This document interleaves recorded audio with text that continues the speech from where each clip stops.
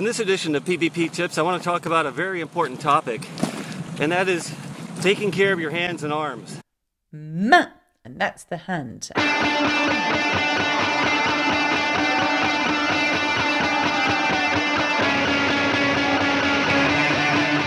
On a ride as long as PBP, one thing that generally doesn't happen on shorter rides, even a 600K, is the very great potential of starting to do some at least temporary damage to your hands and arms.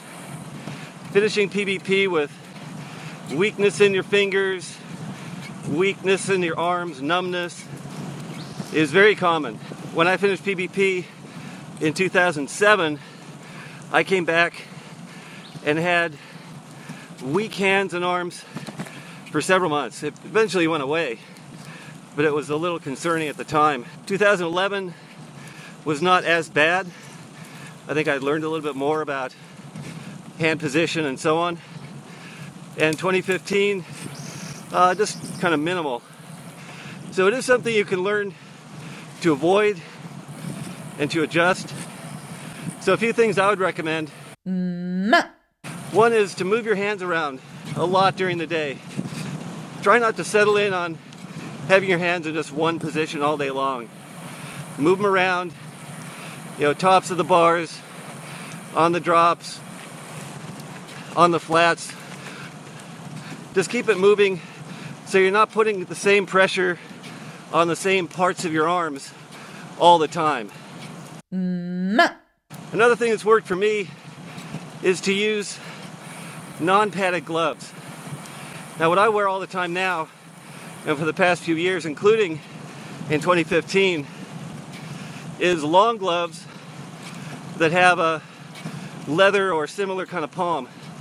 What I find that does is, first of all, it lets me hold on to the bars easier. If I'm using very thick padded tape, which I don't do, and then add on the padding in the gloves, it becomes harder, for me anyway, to hold on to the handlebars.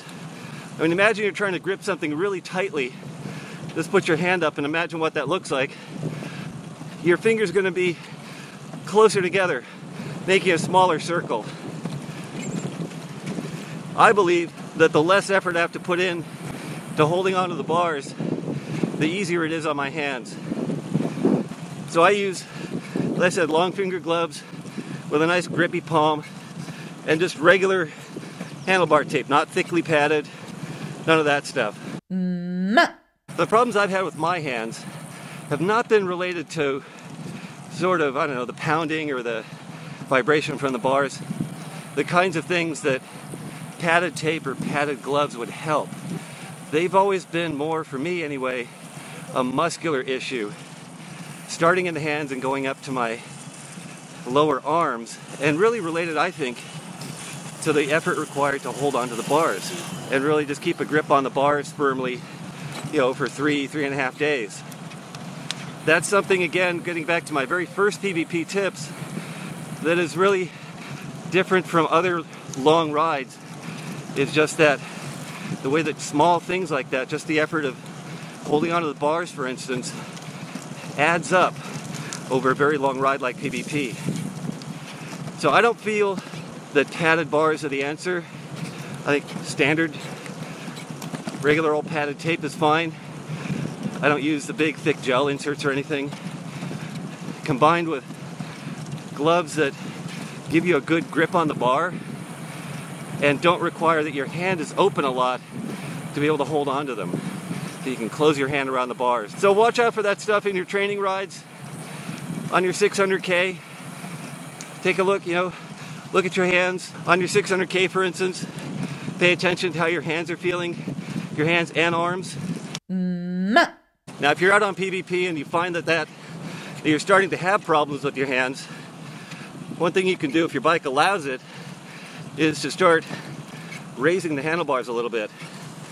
Raising the bars is going to take a little of the weight off your hands. Now it's going to put it back on your saddle. So think about that. But if you have that ability, that's one thing you can do. That's just a short tip for you today on a very important topic. keep in mind as you're preparing for a PBP, and hopefully it'll be of some help. See you on the road in the next video.